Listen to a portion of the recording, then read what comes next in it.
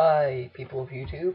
I'm here too, Yeah, but I have no clue about this. Yeah, so. she has no idea how computers and calculators using Minecraft Redstone work and operate. So, I'm going to be doing this tutorial mostly alone. And I'll be adding in little parts. Yes, like little small LP comments that I will shun.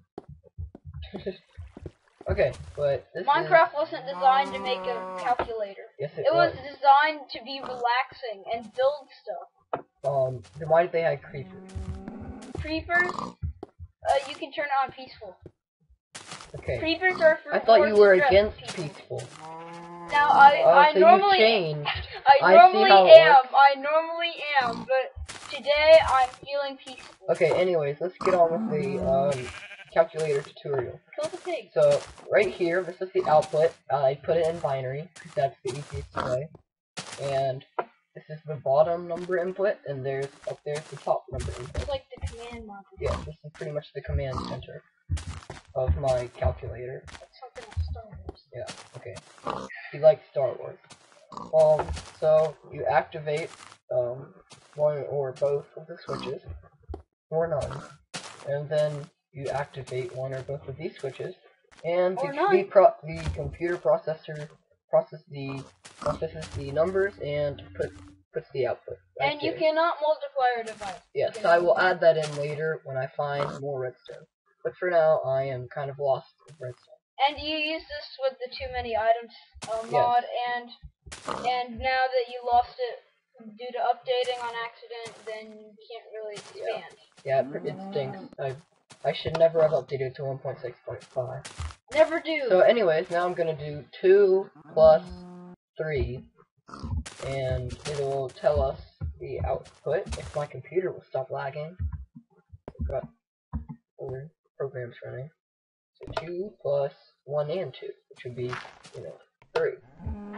2 plus 3 Or are you using a sword to do equals 5, aka 4 and 1.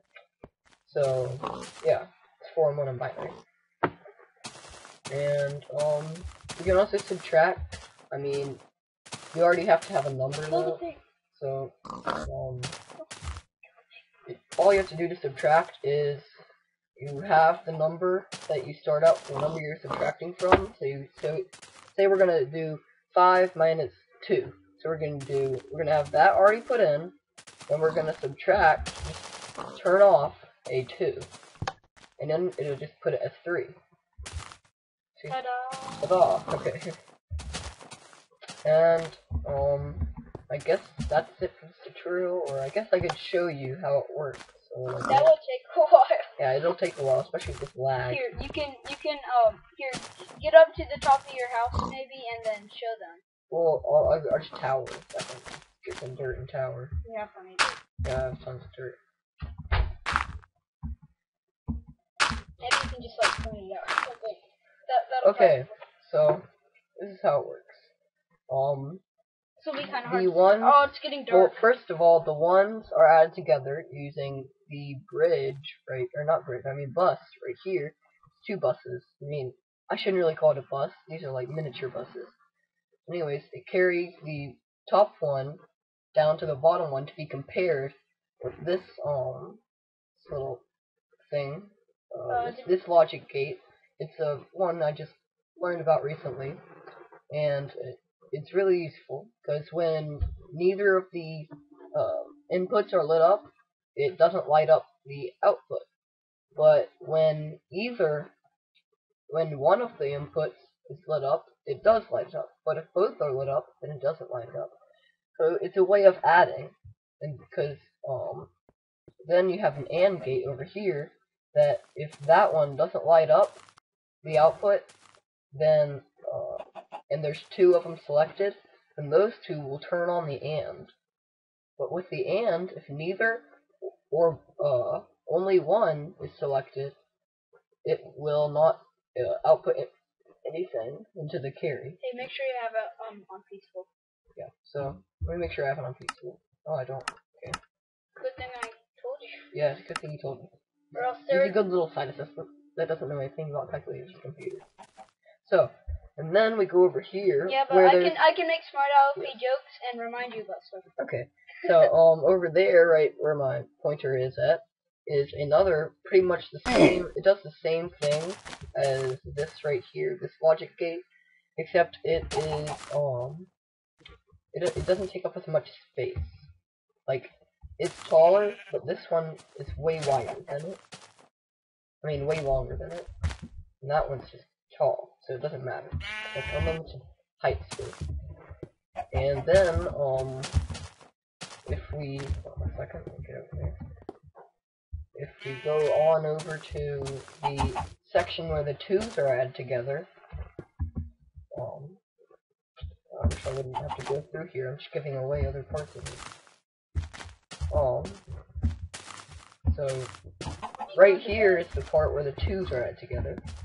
So if there is 1, 2, then it is outputted through the same thing that's over there, which means it'll give a 2. But if another 2 is registered, then it will output a 4. Another thing that's useful about having the 4 is that the 1s and 2s, like, if you have something where, like, what I did is I connected the carry to another AND gate, and connected the 2 output to the other side of the AND gate, so that if there are 2 2s, like a 2 up there, and then a 1 and a 2 added together here, I mean a 1 and a 1 added together on the bottom, then it'll also turn the 4 on to simplify it, so that you can add more numbers together. So basically, instead of having 2 1s and a 2, then you just have... Yeah, because there's no way to do 2 1s in binary. So I had to do that where it would glitch out. Which is bad. Yes, it's bad. I don't like it for it to glitch out. It makes me feel bad. Okay, but anyways, that's pretty much my tutorial on my calculator. So, yeah, and by the way, my switches are inverted just because I like to be able to turn them on by pushing them up, not down. So that's just another helpful hint if anybody wants to copy my design. I'm not a weirdo. Well, for switching things up to turn them off, that's kind of... Well, I just switched it around a little bit so it would be inverted, like I like it. Okay. Okay, anyway. So that's my calculator. And, if you have any questions about logic gates that I have shown here, you can PM me and I can give you a